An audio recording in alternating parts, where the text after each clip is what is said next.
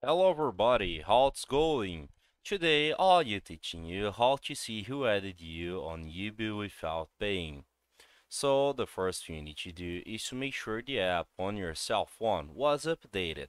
And it's important to say that works to your iPhone or to your Android, works for any device you have, so don't worry about that.